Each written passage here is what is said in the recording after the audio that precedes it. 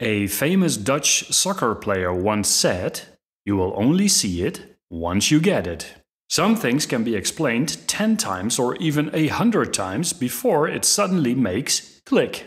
But when it does, it becomes very obvious. And this applies very well to the open-closed principle. The open-closed principle says systems should be open for extension, but closed for modification. But how can a system change without modification? Does this even make sense? It does, and after watching this video, not only you understand it, you will see it everywhere in your code because you already know the problem and solution. You already know it does not help to see this text. Open for extension, but closed for modification. The best way to understand the open-closed principle is to find places in your code where it is violated. And it is very easy to violate the principle. Let me show you. Look at this code. There is a class manager that stores a name and department. And class programmer that stores name, billable hours per week, and programming language. I create a function that takes a list of employees. And based on the employee type, the employee information is printed. I add a second function that prints the total billable hours per week. Notice that only programmers are billable. That's just the way it is. Some things will never change.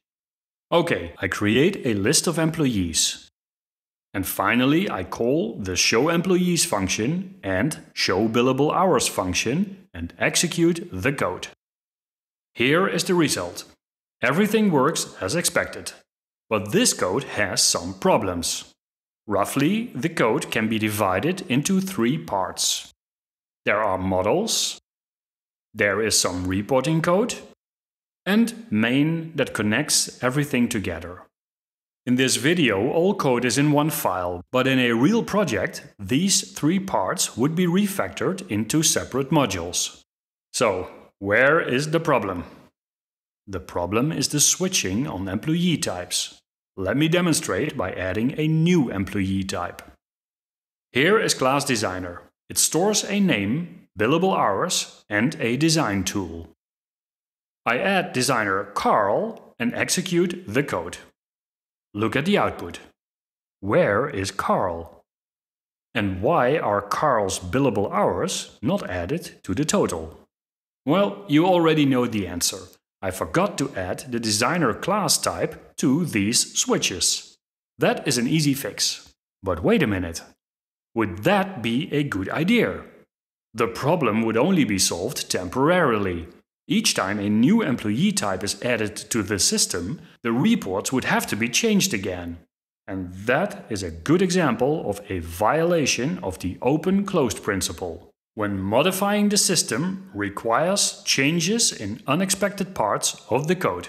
And the most common symptom of this problem is switching on types. Whenever you see code like this, get suspicious. My goal for this tutorial is to remove the need for such switches.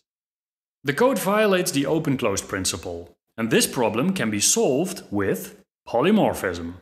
I start with the first switch. The first thing to do is add polymorphic methods to each employee class.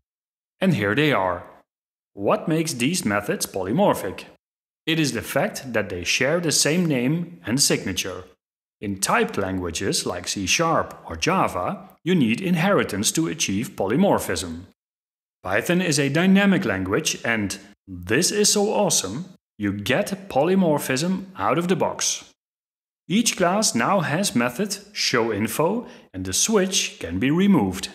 I call showInfo on each employee and execute the code. Look at the output. There's Carl.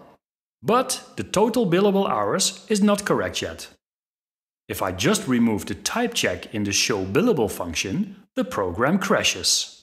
This is because manager has no billable attribute. In this program, there's an easy fix to the problem. If all managers have 0 billable hours, I can add a class variable that gives each manager class instance a billable attribute with value 0. I execute the code. And look at this. The billable hours are calculated correctly. Notice the code. All the type check switches are gone. This program adheres to the open-close principle. And how can I demonstrate that? Well, adding or removing employee types should not cause changes in the reporting code anymore. Since I already have way too many lines of code on the screen, I will not add yet another class to the system, but instead remove the programmer class from the system. I delete the programmer class and remove instances from the employee list, but do not change the reporting code. I execute the program, and here is the result. The changes I needed to make for this were limited to the models and main. The reporting model did not have to be changed. Polymorphism is a fantastic tool that allows systems to adhere to the open-close principle. But it can do much more. And if you want to see where it is used in Python, click on the screen right now and we'll see each other in the next video.